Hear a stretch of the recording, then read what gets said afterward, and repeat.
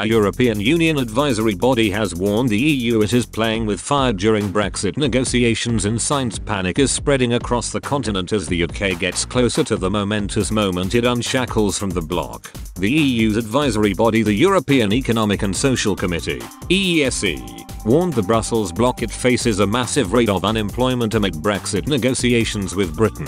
Julia Barbuxi, vice president of the EESC, the EU risks a massive rate of unemployment. Regarding Brexit, we are playing with fire. We need the EU multi-year budget now. There is a risk of mass unemployment. Austerity has not guaranteed growth. We must think of a new development model. He also launched an attack on the UK over Brexit, saying the situation was serious and warned of heavy repercussions. Mr. Barbuxi said, "I feel like saying that unfortunately, people are still playing with fire. The situation in the UK is serious from all points of view, especially economically. A head of government cannot unilaterally decide not to honor the international agreements previously made, with heavy repercussions on his country and on relations with the European Union."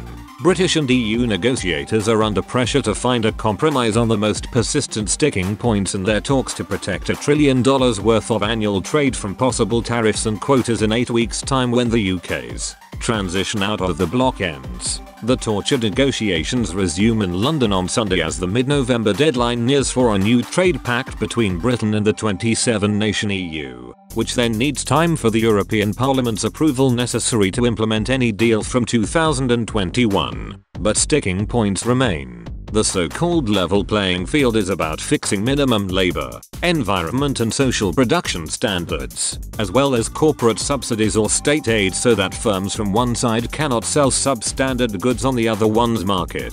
The EU wants to lock Britain as closely as possible into its own regulations, but London rejects that because the ability to shape the UK's own laws independently was one of Brexit's chief promises. Specifically, the two sides are at odds over the NN regression clause, a provision that would not allow either to backpedal on a certain minimum level of standards once they reached them independently. The EU says such a clause is needed to safeguard its market of 450 million consumers from any cheap, poor quality goods coming from the UK should it choose to use its regulatory freedom to gain a competitive edge. The British government says it will maintain the highest standards but argues it should be offered similar terms to those the EU offered Canada in their trade deal.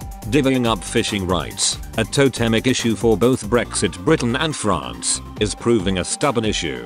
London insists on annual catch negotiations under the principle of zonal attachment, but the EU demands a longer-term perspective for its fishing industry and more specific numerical targets for some 100 species under discussions. Britain also wants a separate agreement on fisheries, while the EU insists it must be part of any wider free trade deal.